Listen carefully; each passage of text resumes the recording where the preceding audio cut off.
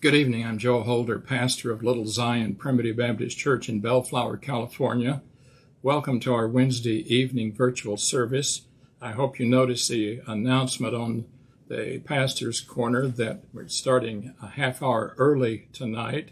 And unless this is an inconvenience for those of you who join with me, this will be our new time to begin our streaming each week from now forward. I'm on the West Coast. For many of you who watch it, you're on the East Coast, you're in an earlier time zone, so it makes it more late at night. So trying to accommodate you and in some ways my own schedule as well. So I hope it works out, but I would appreciate your feedback. Let me know whether it's better or worse and what you think about it. I've made another change in the format for tonight. I've been trying to include a hymn in each of the streaming recordings, but all of the steps to do that compromise the quality of the hymns you hear. I have a source of digital hymns that I have accessed from the beginning. I play them on my computer, my desktop speakers, and record them on my streaming microphone. By the time we go through all of those steps, with each step, I think quality goes down. So earlier today, in the announcement of tonight's message, I posted a link for you to just click on that link, and it will take you directly to the digital recording.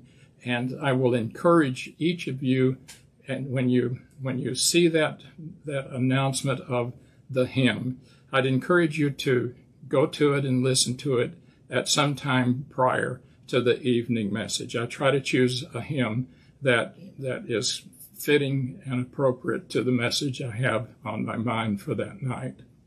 So a few minor changes. I hope they work out better for you and for your enjoyment and study of our time together. Let's go to the Lord in prayer.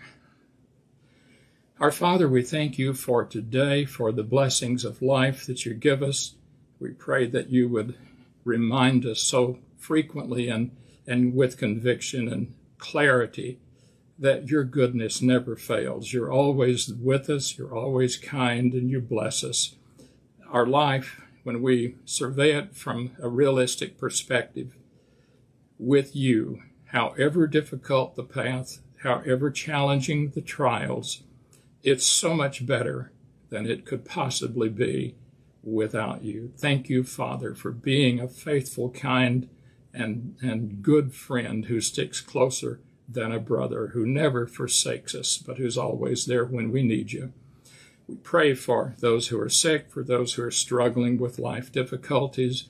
We pray especially, Father, for those who have lost loved ones in recent days and are struggling with what lies ahead in their lives and their future without those whom they have learned to love, trust, and depend on so much. We have in mind several dear friends, and we pray your kind and loving grace and sustaining power and comfort with them, especially at this time. We pray your blessings on the time together tonight. Bless me with clear thoughts and expression so that I will not speak in words that confuse, but rather with clarity and encouragement. And bless those who hear, to hear with focused hearts and minds, to concentrate on the testimony of Scripture and how that Scripture and its teachings directs them to apply the Word to their lives, to live it, not just think about it or talk about it, but to live it and practice it in their daily lives. Father, bless us in all these and whatever other areas you know we need your help. In Jesus' name, amen. I'll be trying, if time allows this evening, to cover Hebrews chapter 12, verses 11 through 17. It's quite an expanse of ideas and thoughts, but you pray and we'll try to stay on task and target the best we can. Hebrews 11 gives us a catalog of Old Testament saints and briefly how they applied and used faith, biblical faith, in the needs and circumstances of their life and serving God in the Old Testament era. There are a lot of differences, vast differences in them and their circumstance and ours. The greatest difference is the fact that Jesus had not come when they experienced these things, and faith showed them he would come, but they hadn't seen him yet. He had not yet come. We have the glorious privilege and advantage over them of Jesus having come, and we can read in the testimony of Scripture, the New Testament, the record of his coming and what he has done for us and what he has taught us how to live so as to honor and to serve him. When we go into chapter 12, I believe the wisest course to take as we begin studying chapter 12 is to think of chapter 12 as something of a handbook for New Testament believers. How should we use, practice, and live by biblical faith as New Testament believers today? It tells us how to live, in some cases quite clearly how not to live. In Hebrews 11, some of those Old Testament saints, perhaps all of them, wandered as strangers, and they looked for a city that had foundations, whose builder and maker was God. And we're told that God was not ashamed to be called their God because he had prepared for them a city. Right in the middle of chapter 12, Paul reminds us we are on a journey and we're going to a city who has foundations, whose builder and maker is God, something we have in common with those Old Testament saints. So it not only tells us how to live, it tells us where to look, to whom we should look, and how that look should encourage and strengthen our faith as we live here. The lesson before us tonight springboards from the lesson that I spoke on Sunday morning at the church on godly chastening, the Lord's chastening of his people to correct and to instruct his family. Chastening is family correction. It's not legal punishment, never at all. I can't imagine such a thing. And so if we build on the premise of godly chastening in the family of God, what does our response look like? How should we respond? What should we do? What should we not do? Instead of pursuing our imagination, which we tend so often to do, we should look at the context of the lesson, and that's what I will do in part this evening. Context always in Scripture answers our questions if we will respect it. Look at context, listen to context, think about context, draw your thoughts, your faith, and your ideas from context. Don't take your thoughts and ideas to context. Draw your thoughts from it. And if you do that, you'll discover every action of faith listed and every discouragement of things not to do and how not to live. Everything in chapter 12 is addressed to us and for us as the godly reaction when the Lord does chasten us. With that, let's begin our study of these verses. I covered briefly verse 11 in the last message. Let's start there again this evening. Now no chastening for the present seemeth to be joyous, but grievous. Nevertheless afterward it yieldeth the peaceable fruit of righteousness unto them which are exercised thereby.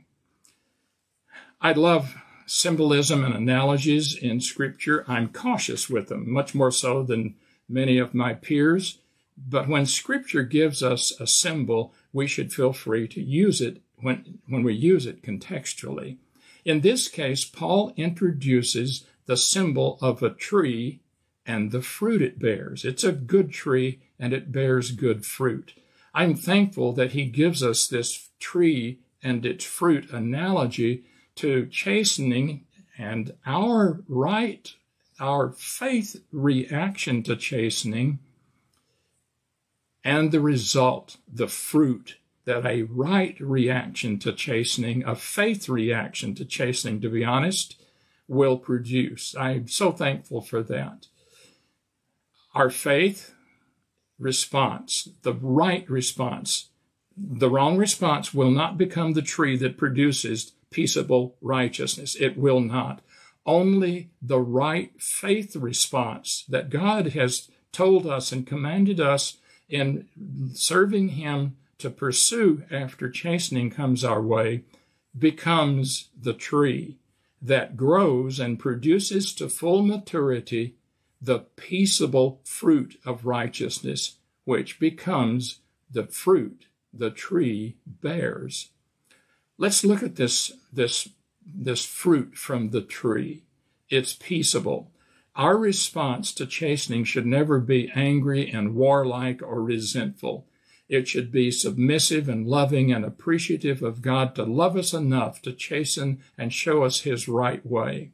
And it should create in us a peaceable heart toward other believers, not an angry or resentful or envious heart. Not at all. It fosters a quiet and peaceable relationship with God and with other believers. Believers who agree with us, believers who don't agree with us.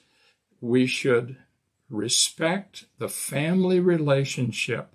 If they're believers in Jesus, they're members of the family of God.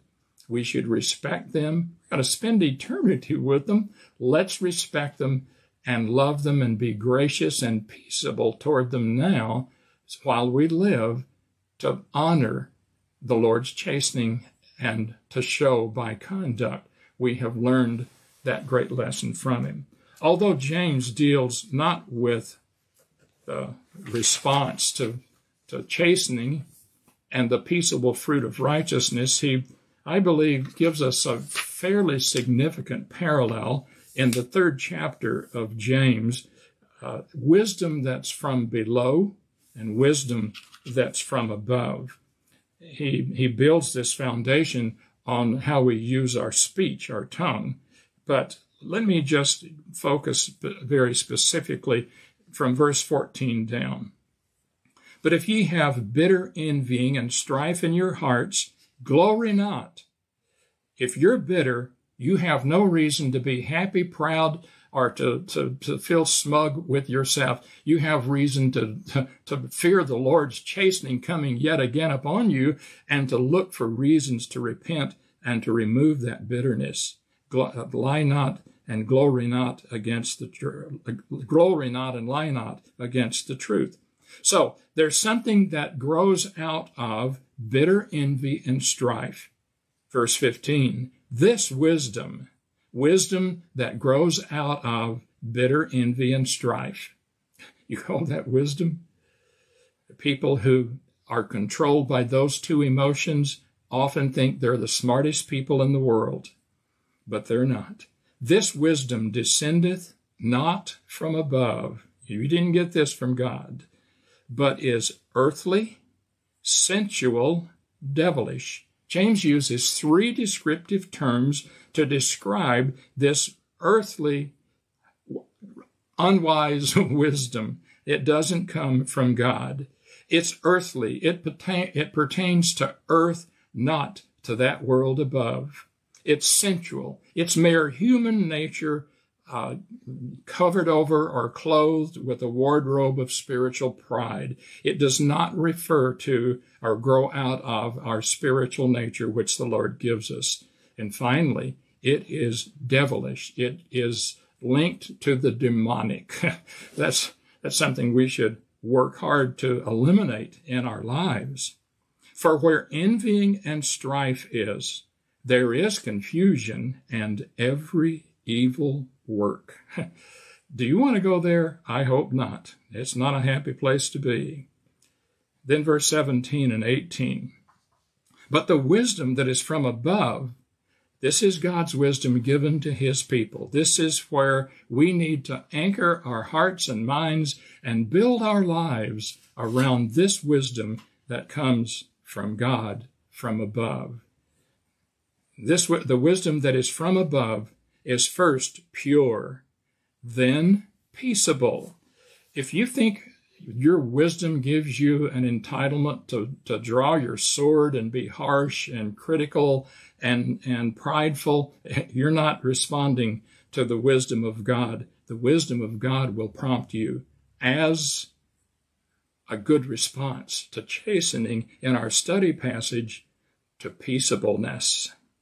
Gentle, not harsh and overt and brutal and blunt, but gentle and easy to be entreated, full of mercy and good fruits, without partiality and without hypocrisy. And the fruit of righteousness is sown in peace of them that make peace. What a powerful compliment to our lesson in Hebrews 12. What is this? The whole reaction that we will respond to the Lord's chastening. Will we respond with wisdom that is from above, or will we respond with the wisdom that is from below? It will make an incredible difference in the outcome. Our reaction to chastening will become a mold for the entirety of our lives. If we respond to chastening by faith, it will produce repentance, and from repentance, peaceable spiritual fruit, righteousness. And in verse 13b, the closing of verse 13, rather let it be healed. So if we respond to chastening by faith, the Lord will step into our lives and help us to find healing for the wounds we often have inflicted upon ourselves in our unbelief and our rebellion against him and his family. If we respond with no faith, buckle your seatbelt, friend. More chastening is on its way, and it increasingly will become more severe. You think the chastening you had already is bad? It's going to get worse if you don't respond to what the Lord has already sent your way. There's another subtlety. It's not so subtle in reality, but it's subtle in terms of your thoughts and your response in that frame of mind. The adversary monitors your conduct and your attitude closely. If he sees you at all controlled or influenced by a bitter or angry or envious spirit, he will begin his persuasive work, and he is a good persuader. Be aware. He will try every way possible to convince you that the mere opposite to God's teachings and God's warnings are true, are reality. What did he do with Eve in the Garden of Eden? God said, don't eat, you'll die. What does Satan say? Oh, God really knows that you can eat it and you won't really die at all. He tried to convince, and he did, convince Eve and Adam that the mere opposite of what God said was reality. He'll do the same with you. Be prepared, and don't be deceived by him and his deceptive work. The peaceable fruit of righteousness is, in fact, our faith exercising because of the Lord's chastening and becoming fruitful again in the family and the service of God. In verses 12 and 13, well, let me read them before commenting on them. Wherefore, lift up the hands which hang down on the feeble knees, and make straight paths for your feet, lest that which is lame be turned out of the way, but let it rather be healed. Paul begins here with the bad reaction to faith, or to chastening, discouragement. I love the image that he draws of the discouraged person who is, when he's chastened of the Lord, he doesn't listen to the love that drives that chastening. He only feels the pain and disappointment. The Lord's not happy with me. And Paul says, stop. Lift that head up. Lift those hands up. Consider, only sons in the family of God are chastened. You are chastened. You, my friend, are a child of the King. Why should you let your head and your hands hang down? Rejoice that you're a child of the King, and count the opportunity now to learn from that chastening to glorify him. And the next verse takes us in the correct and righteous way of chastening from hung down hands and feeble knees to straight paths for the Lord. Yes, for the Lord. Then there's a warning, lest that which is lame be turned out of the way, but let it rather be healed. There are two responses to chastening in these two verses. We may ignore chastening, continue with hung down heads and feeble knees and hands.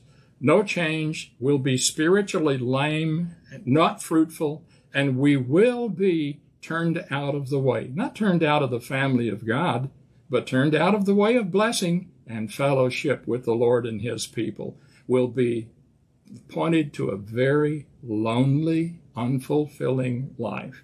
You want it? Think twice and think seriously. If we follow the right way, repentance is the faith response. Let it be healed. Let, Paul says. Allow it. Promote healing with what you do. You can promote spiritual healing the same as you can promote physical healing, or you can hinder or downright prevent spiritual healing as you can downright prevent physical healing. You have a scratch or a cut on your hands. You can clean it, which is the first thing you should do, and apply some kind of good, healthy first aid ointment and cover it with a sterile Band-Aid and take good care of it till it heals. Or you can leave it uncovered, and every time your body tries to create its own Band-Aid and grows a scab to seal it so it can heal, just take your fingernails and pick and pick and pick till you tear the scab off and it bleeds and opens up all over again for foreign bodies, germs, and all sorts of things to get into your body. You can do one or the other. Paul says in this case, what we should use common sense in, even in our natural lives, rather let it be healed. Do the things that allow healing to occur in your spirit. I love dearly a verse from the book of Jeremiah, chapter 8, verse 22. Is there no balm in Gilead? Is there no physician there? Why then is not the health of the daughter of my people recovered? They have balm. They have a physician who prescribes the right balm for their problem, and yet they continue sick. Why? Is Jeremiah's question. You know why? Paul answers it in our study verse.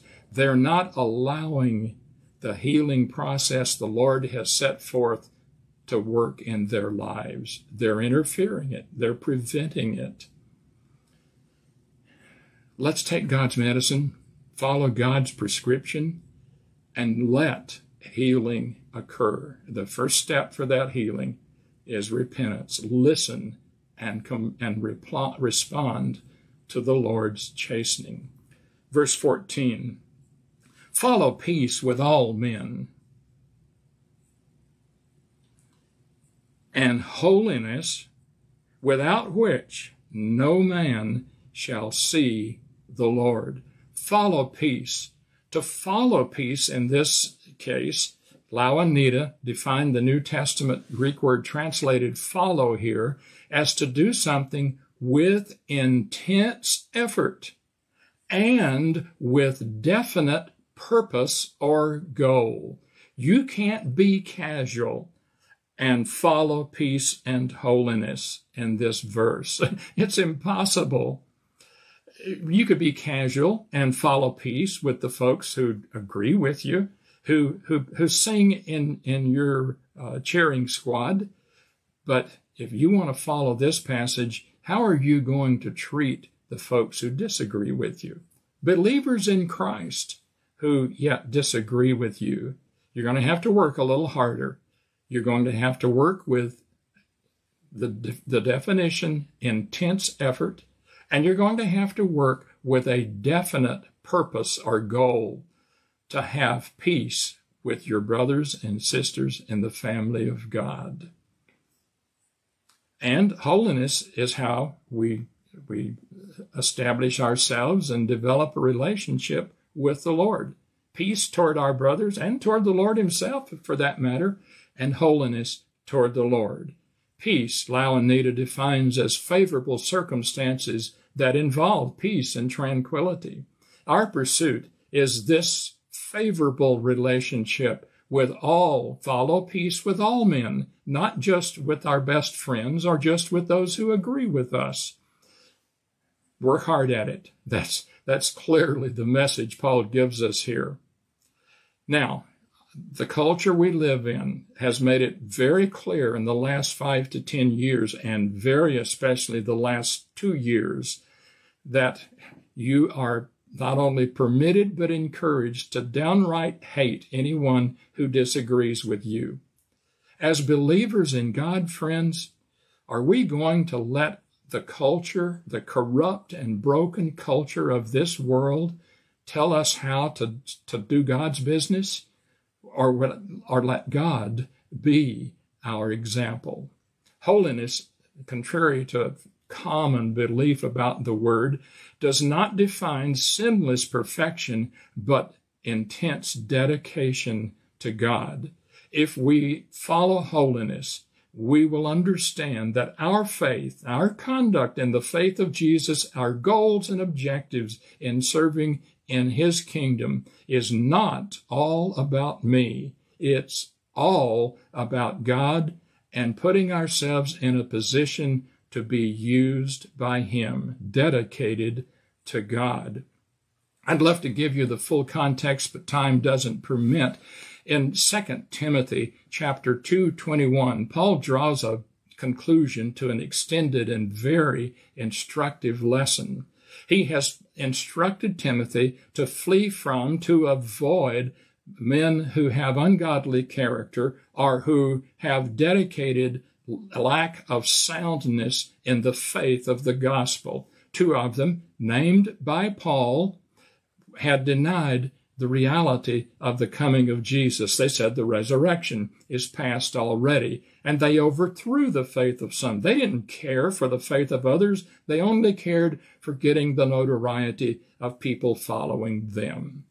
And so Paul, after telling Timothy, don't be duped by these people, flee, reject, turn away from them, and turn your heart and mind to a study of the Word of God rightly, not wrongly as they, rightly dividing the word of truth. And then here's the conclusion. If a man therefore purge himself from these, what or who? These men, these people, and people like them who knowingly depart from the faith of the gospel and draw disciples after themselves. It's all about me and who I can get to follow me, not all about God. He shall be a vessel unto honor, sanctified, and meet for the master's use, and prepared unto every good work. Look at that list. This whole verse is conditional. If, thus he shall be.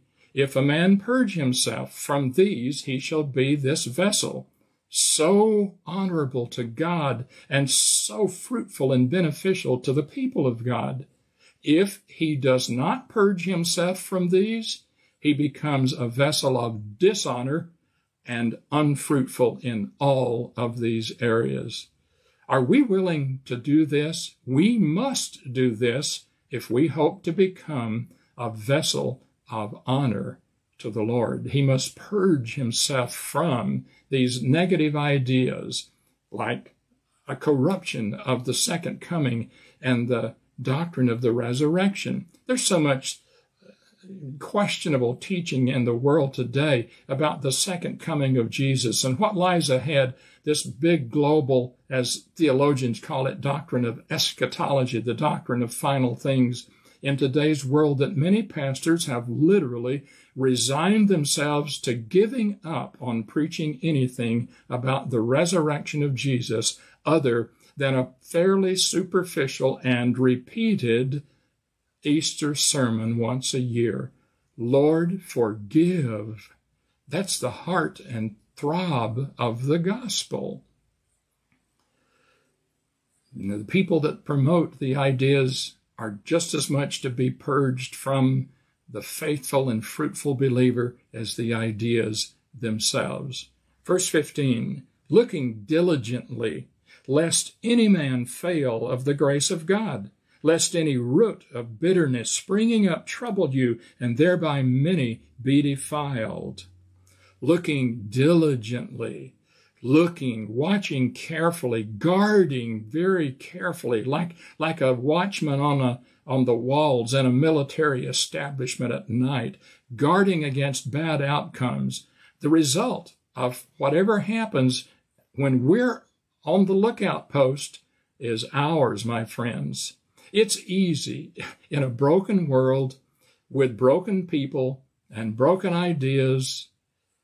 It's easy to become disillusioned or to become bitter and contribute to literally cause bad outcomes. We're so busy licking our wounds, feeling sorry for ourselves, being angry and envious at others or whatever we're doing, that we don't even fulfill our watchman's role, and adversarial forces invade not only us, but the people we love. And we were supposed to protect them.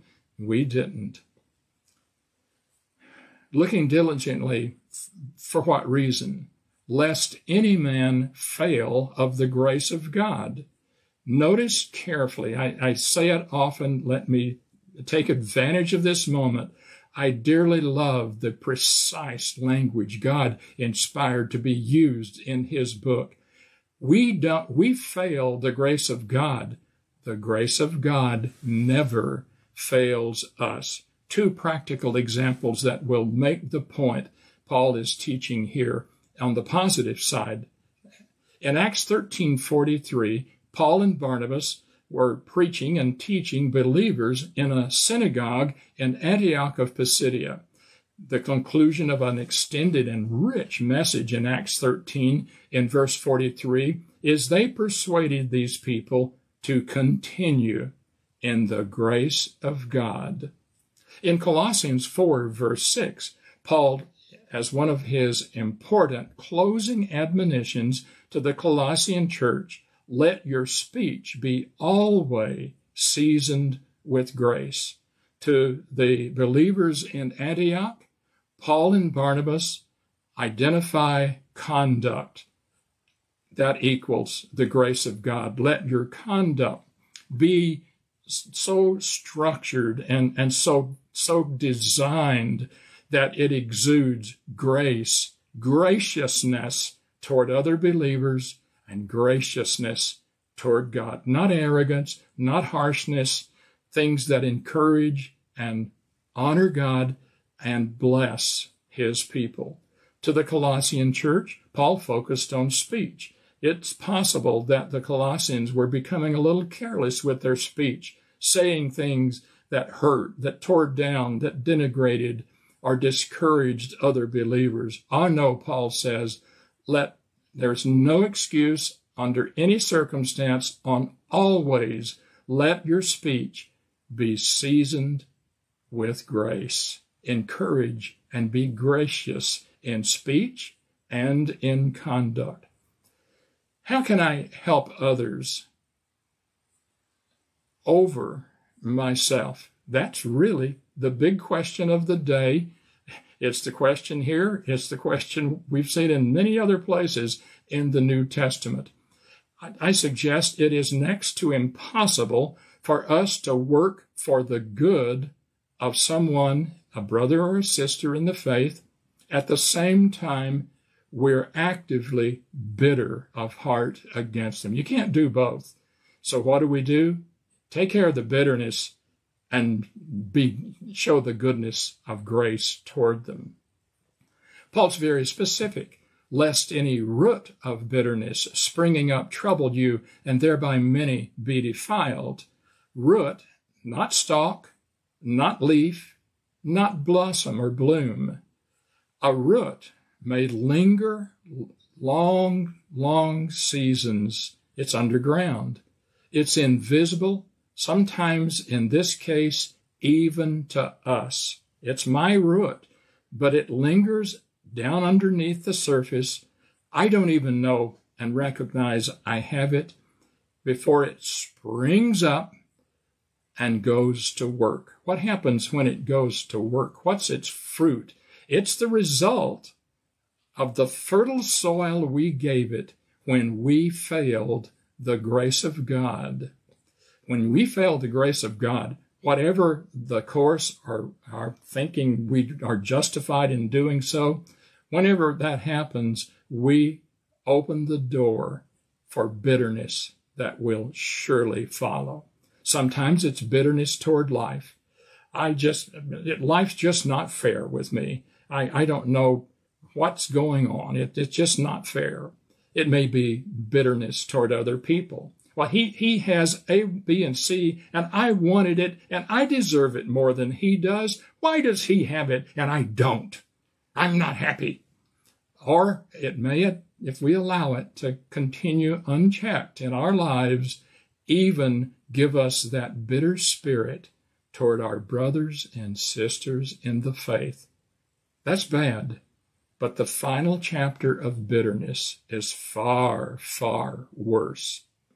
And if you've been a pastor, you've seen it, you've heard it, you've dealt with it.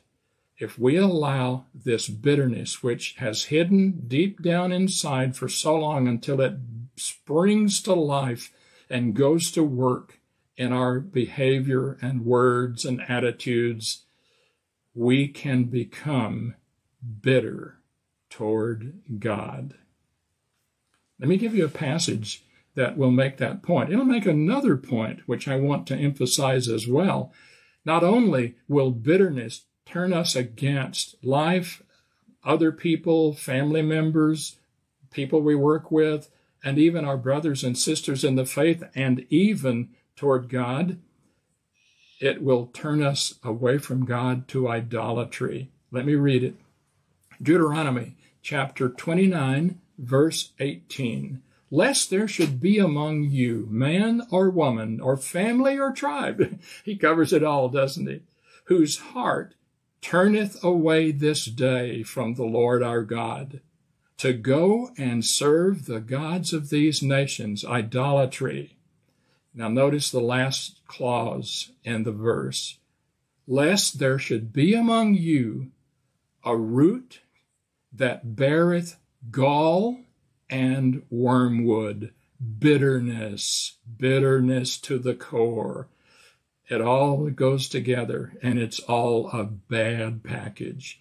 It springs up. It's like a weed. It doesn't need special care or encouragement or anything else. It just springs up. We give it the opportunity when we ignore it instead of dealing with it and getting rid of it. Its first step will be that it troubles you. It causes hardship to you. It continually annoys you, and it very likely will put you in a frame of mind to annoy the believers around you. And it'll keep on until it downright harasses you into silliness and anger and things that you would never think about doing in a godly mind. It poisons your thoughts toward others, toward life, and toward God. And finally, it spreads. Many be thereby defiled. It doesn't just stay with you. If you don't get rid of it, if you allow it to grow and begin to take over your life, sooner or later, it will affect others. Be aware, bitterness is contagious. There's been a lot of dispute about how contagious or not this virus is. Well, forget about the virus. This bitterness thing is one of the most contagious, defiling, destructive things in existence. It goes after all the people around us that see us infected with it and showing the symptoms of the disease. We are the cause when they become sick.